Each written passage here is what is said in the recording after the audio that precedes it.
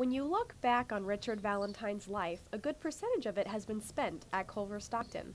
I spent 4 years as a student. I came back and I was 9 years as Dean of Admission.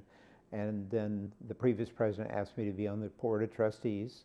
So 3 years on the Board of Trustees and then back 5 years as president. As the first alumni president, Valentine has spent his time dedicated to bettering the campus as a whole, although he says he's looking forward to having some time to himself. A job that's 24/7, you don't have a lot of hobbies, so I'm hoping to develop some hobbies. I don't play golf well, but maybe I will learn how to play golf well.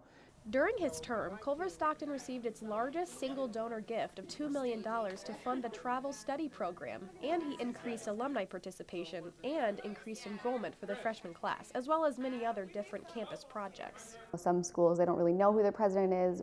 If you go to Culver Stockton, you know who President Valentine is. He's everywhere, and he's always a smiling face. Valentine says it will be the students he misses the most. It'll clearly be the students. I was maybe perhaps unusual in coming as a president because most presidents come and then kind of position themselves for their next move.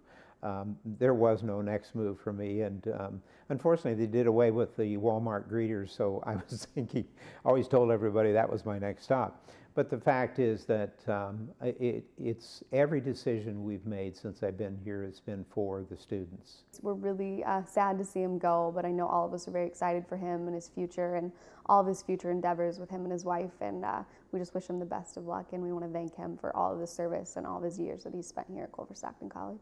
Megan Townley, KHQA News, Canton, Missouri.